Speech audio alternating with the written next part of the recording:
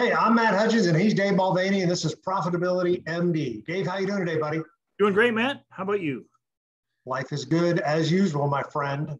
Episode 152, 4 steps to a powerful offer. 4 steps to a powerful offer. We talk about irresistible offers, power offers all the time.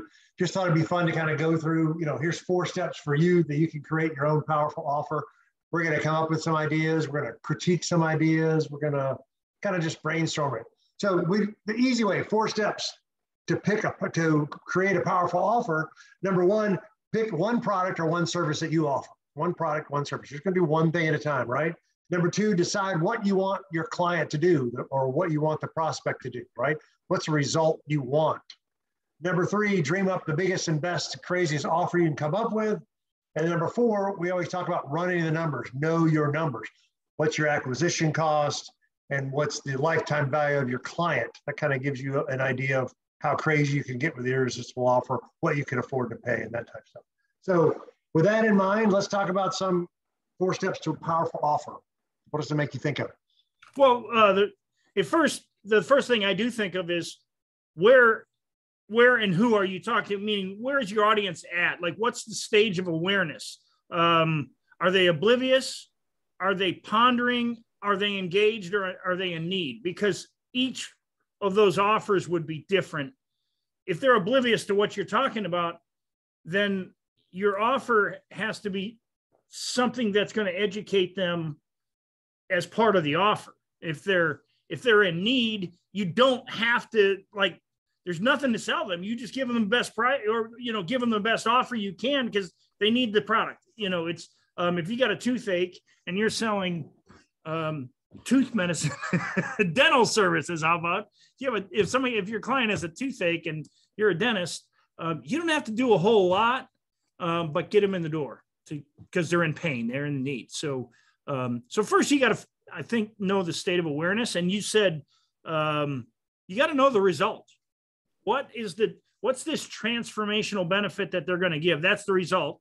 And what's the great thing? So it doesn't matter what type of business you're in. Remember, we're talking about one off.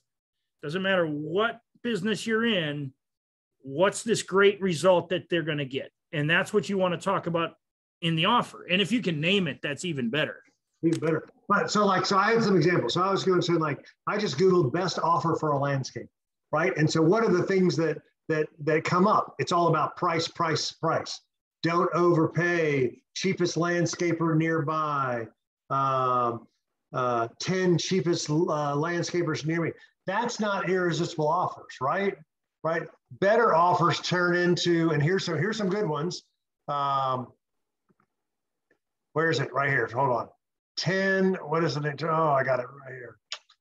Sorry, I had it right here. 10 things that the landscaper will never tell you. Right. Remember the Joe Polish, 10 ways to choose a landscaper.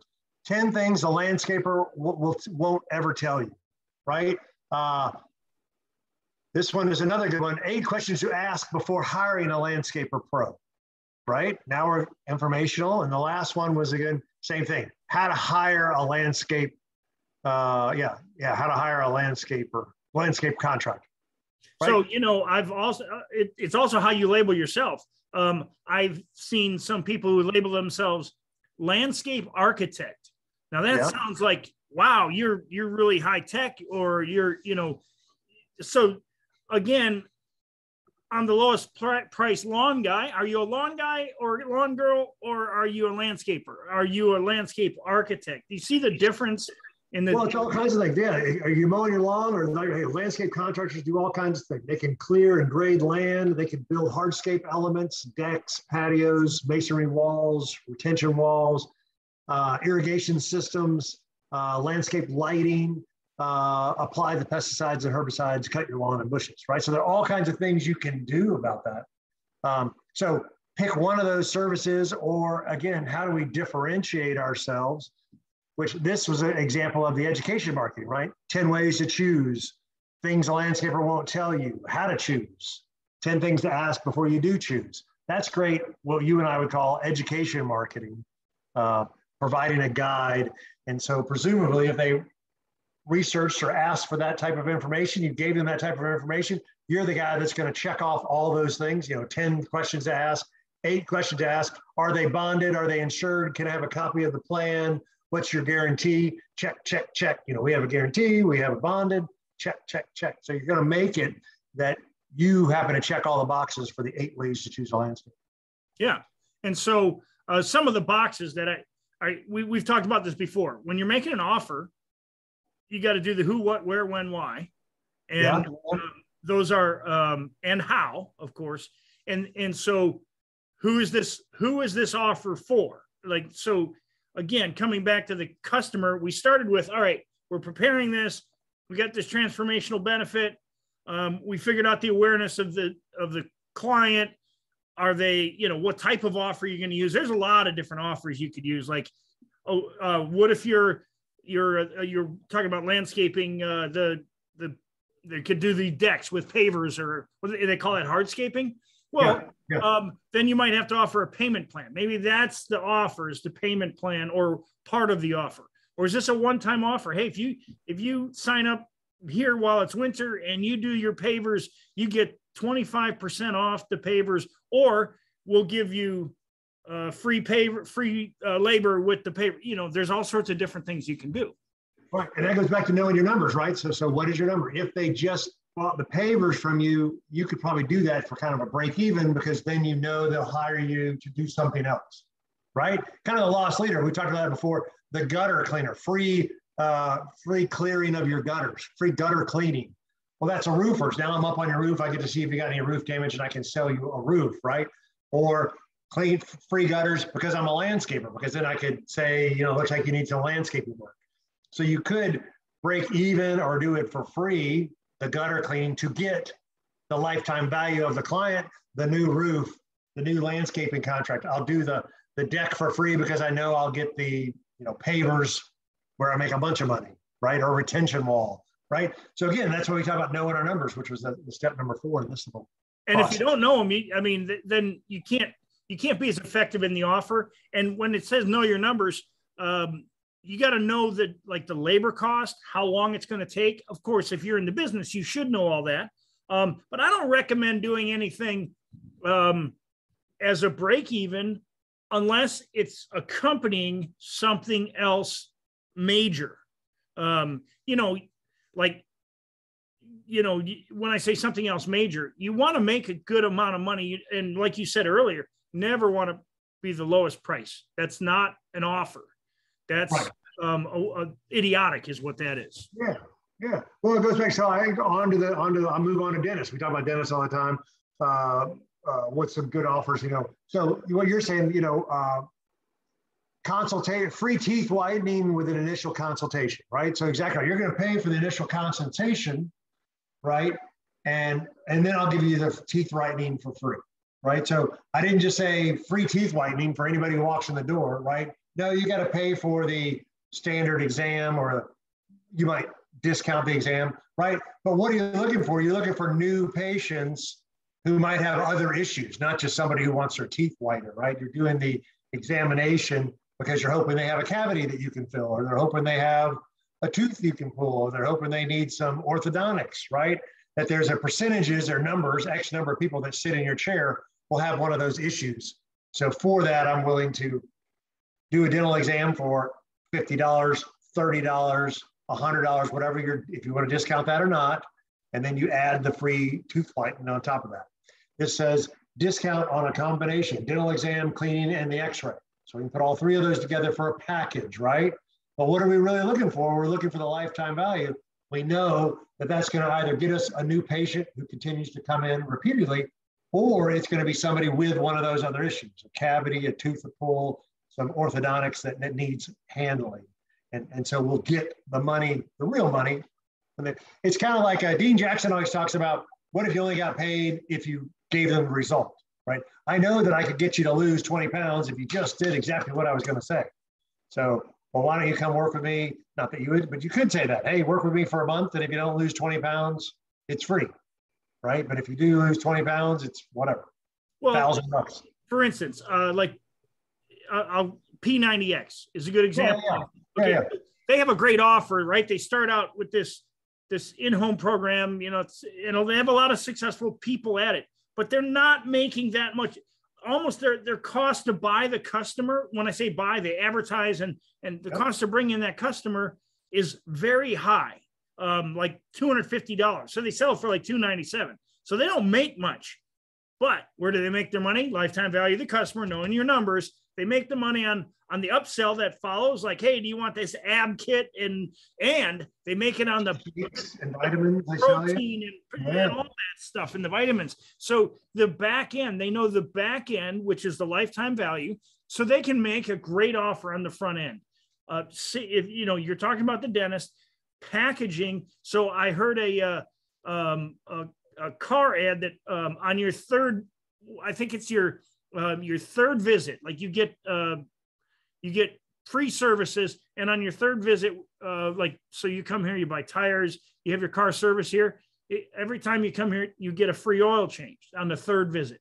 I'm like, well, that's kind of cool, but what they're doing is get you in the habit of bringing your car in, and then when you're there the third time, you're getting something else done. Then they do the oil change at no charge on that third visit. Now, there's a little asterisk there, but it's not a bad deal.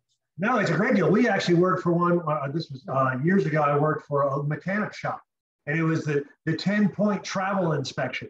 So kind of in May, he had a list, and that's time we were not doing emails, we were doing postcards, right? So we did a postcard list, and it was a 10-point travel inspection. So before you go on your vacation, you know, again, this was May, come have your car inspected for free, and we'll go through the 10-point checklist to make sure your car is safe for your summer travels, right?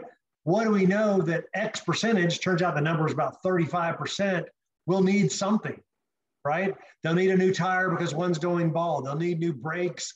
They'll need new windshield wipers. They'll need the oil changed, right? But we got them in the door with our 10-point travel inspection, and we did it seasonality. It was in May because we know the summer travel season, right? And it was with their existing clients. They had done a good job of having a list. Now we would do all this via email, by the way, but I still like postcards. But my point being is there's the offer. It was a free inspection, but we know there's going to be lifetime value. I'm doing that for free because I can afford one technician can go through the checklist in, I forget what it was. It was less than 30 minutes. It might've been like 15 minutes, but you can do the inspection in pretty much no time. And you know you're going to uncover, I think it was higher than 35% of the time, they're going to need something, right? Well, yeah, I mean, because who is there? I don't know if this was a dealership or just a regular mechanic, but if it's a regular mechanic, then the people who are going to come and take that offer are already out of warranty. So now that they know the vehicle's a certain age, so their target audience is somebody who's not under warranty. And so what the odds go way up that there's something needed on that car, air filters, all sorts of things. Exactly right. Target audience, again, you know, you got to start with the target audience and knowing who they are and how you're going to help them. I mean, that's right down the street from us. I forget, one of the tire companies. I can't remember who it is. You know, what the name of the tire, not local as well as regional. And it's they will check the tire pressure in your tires for free and pump up your tire. Well, what do they know is that one in whatever are going to need a new tire. It's not just low on air. It's got a nail in it, so you need a new tire, or it's shredding, so it needs a new tire. And I've taken advantage of that myself, right? But it's especially in the wintertime, as we start to get winter, the cold will lower the tire pressure. So we go down here and fill it up for free. They'll do it for free. I think Costco does it for free as well. Well, what are they really doing? They're getting you in the habit. They might uncover something, but also they're building goodwill. That's kind of a dual purpose, right? They're building goodwill. So if I did need a new tire, I'd probably go to them because they're always so nice to me and fill up, you know, my wife and my kids air in my tires, so I don't have to worry about, you know, something like that. That's a great free service. But what are they really doing? They're doing an inspection, free air in the tires. Well, you know, it's funny when we're talking about a 4 steps to a powerful offer. You know, as you know, I'm learning. I'm really studying to buy apartment buildings now rather than single family homes. Well, about 50% of all sales have multiple offers. Oh, okay. So if you don't write a great offer to buy, in this case, then you're not going to get the deal. And once again, so when you're writing offers, it's not always because you're going to sell. It could be because you're in a buying position as well, and your offer has to stand out. It has to be different. And once again, if you're buying something like a piece of real estate, you got to know your numbers going in. Again, same thing. You got one offer. I want this facility. This is the bid package. All of this. It's not always based around price either in buying. It's sometimes your ability to close, your reputation. A lot of those things come into play. So, and then, what are the results in that case? You want to buy the property. So here's some other great examples. This was a good one. And I Googled this as well. So named one of the best U.S. salons was called Salon U Style. Salon U Style. I'm not doing a promo for them. I'm just doing an example of an ad. And so their ad is a free consultation and a $20 gift card. That's what it says. And the small writing says, $20 gift card towards your first color service, right? So this salon has put together a compelling offer. If I get there in here for a free consultation, I know X amount of people are going to want me to do their hair, are going to want me to style it or color it or a combination of the two. So there's my offer is a free consultation and a $25 gift card, because hair dye is really whatever. I don't know how much they charge to get your hair done, 100, $200. It's outrageous for women, but that's one of their offers. We're one of the best salons. Here's our offer: free consultation from the best salon people and a $25 gift card. Remember, there talks about the gift cards are better than discounts. Remember, people just feel like it's real money to trade that in. That was a pretty good one. And they'll spend the money in that place. So that's why gift cards are ideal. So, the one of the things about the offer is when. And what I like when you talk about when is limiting the offer. When your offer is built well, and you got a when in there, it's a reason to act now. Okay, so I give an example. My son has a pressure washing business, and one of his things right now is it's winter and people don't typically pressure wash, but he's been doing a lot more advertising commercially. And what he's noticing is that more commercial businesses want their facilities looking great through the winter.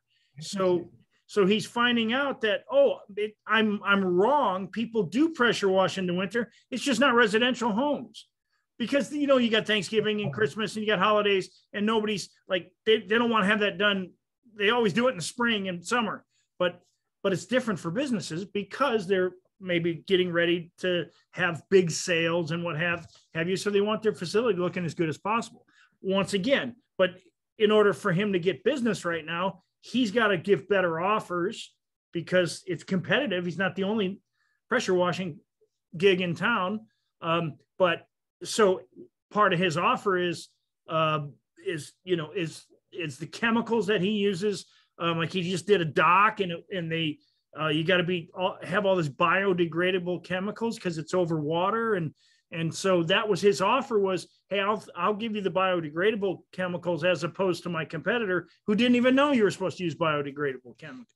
So I think choose a pressure washer. Make one that do they use biodegradable chemicals? Right? There's a checklist that you would have, right? We talked about this in the past. I used to work with a child psychologist. That was one of our plans. And so child psychologists can do everything. So we just picked one product, right? Stop the chaos, the yelling and screaming temper tantrums of your child. We had a better title, but you get to stop the tantrums now, right? And that was the whole campaign built upon that. And that was the interrupt, educate, interrupt, engage, educate, and offer, right? So the interrupt is, hey, stop the chaos now. Your child having the temper tantrum. Then the engage,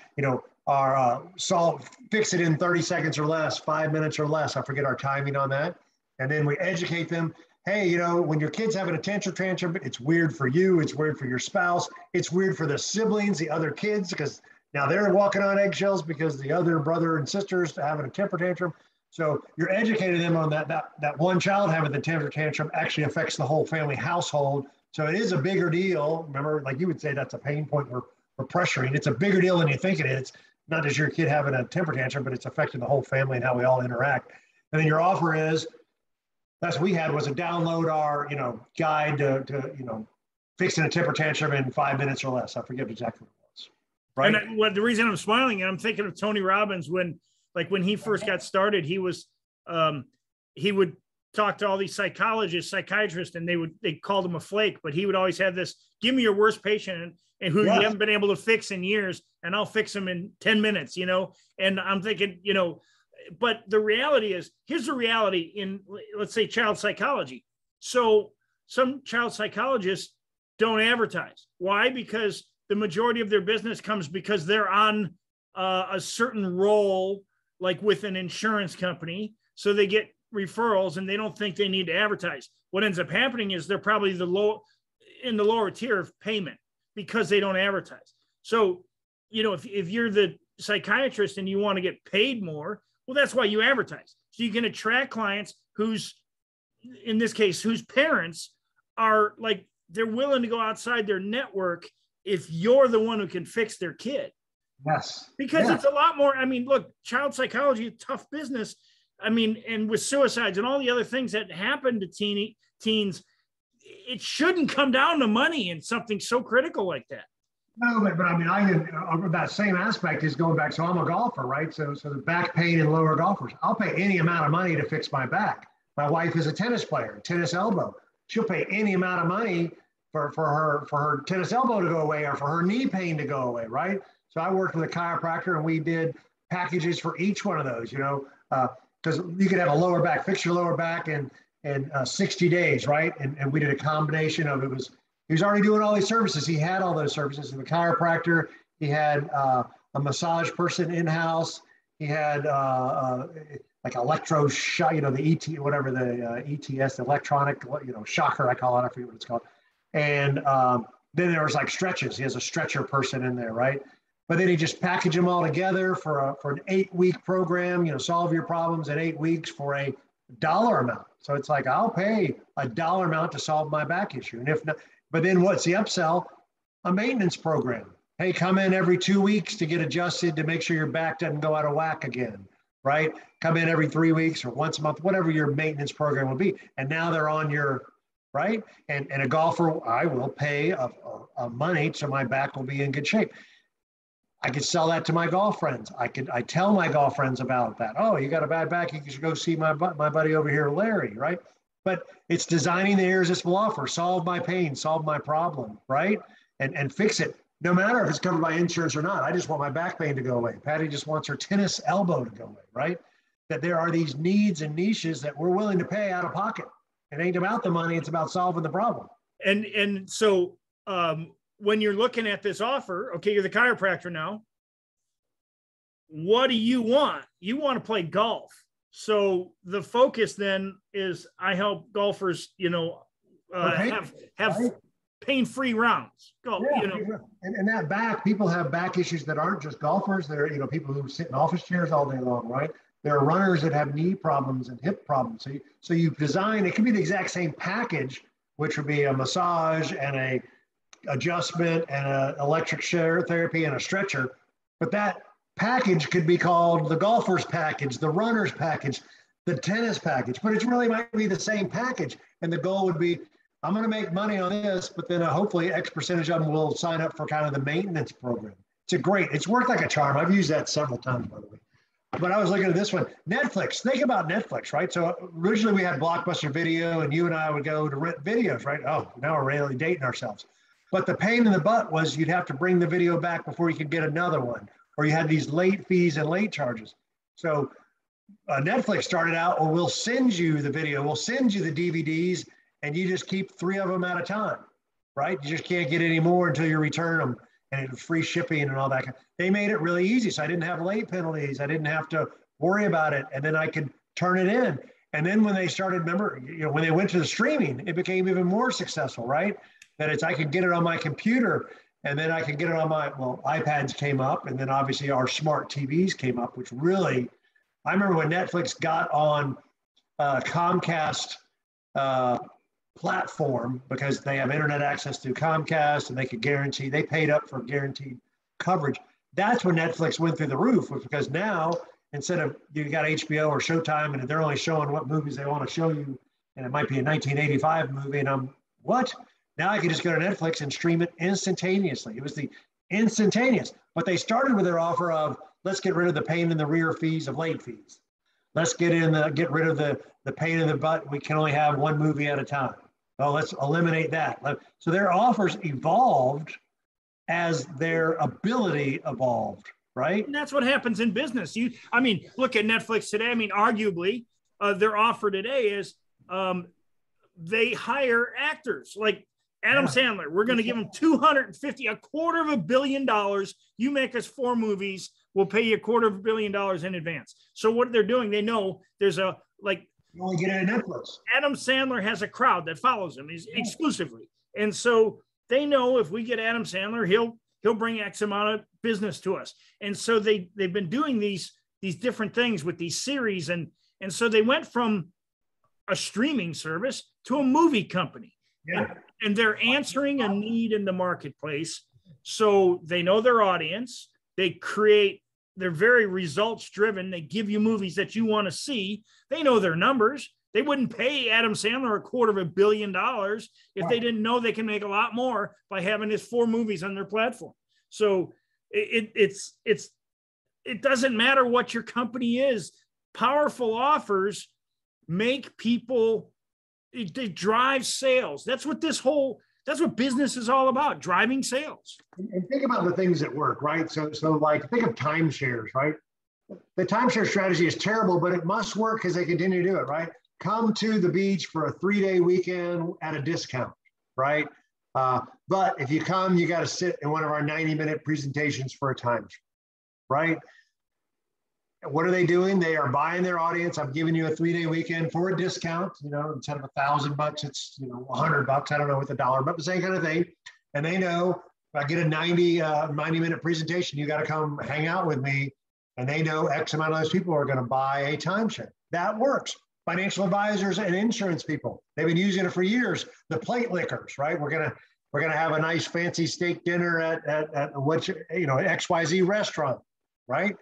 I'm paying for your meal. You're going to listen to me talk, and I know X amount of people are going to buy my product, my service, my insurance, or my annuity, or my money management. We know that stuff works, right? Now it works less than it did in the past, and yada yada. I understand all that, but those are offers that were working, that did work, that need to evolve from where they were. But my point is, there's stuff that might be happening in a different industry that you can apply to your own business. Go back to your son in the pressure washer. We've actually talked about this in the past. He could get somebody to do the gutter cleaning, for free. He could team up with a landscaper or a roofer. Hey, and now his offer is, I clean your deck and your driveway and a free gutter cleaning. And really, he gets the gutter cleaner from a roofer or the gutter cleaner from the landscape guy. And you tell the landscape guy, hey, look, you do the gutter thing for free, and my bet is we'll be able to upsell these people to landscaping, or X amount of people will need some roof repairs or gutter repair. So you can take somebody else's idea and apply it to your business, which is why it's fun to Google, irresistible offer or best offer for a dentist or best offer for a chiropractor, and just see what pops up, right? Because you can apply it. That's what we do in our mastermind group, right? That's the idea of our coaching program, is you and I have that experience. We've dealt with hundreds of business owners. The people that are in our coaching group have done it themselves, and they've dealt with other business owners that they're familiar. So you have this mastermind, this brain trust of ideas. Help me come up with a compelling, irresistible offer, right? Help me identify who my target market is. And that's what our group coaching is all about. Is you're surrounding yourself with like-minded people that have been there and done that. What was it? There's a saying that I like right now that is, you can learn from your own mistakes, but it's much better and cheaper to learn from other people's mistakes. Absolutely. Right? And that's what we're doing in our coaching and mastermind program. So I'm trying to bring that back to full circle. 4 steps to a powerful offer. Pick one product or one service. Remember, the child psychologist, we're only doing one. The chiropractor, we're only doing one. The dentist, we're only doing one, right? Decide what you want them to do. And a lot of times, if they experience your product or service, they'll buy again. They'll stay with you long term. So what do you want them to do? Try it before you buy it. That's why we do all that free trial, 30 days free, a return at Amazon, return at any price. At any time. Nordstrom has a return policy like that, return at any time.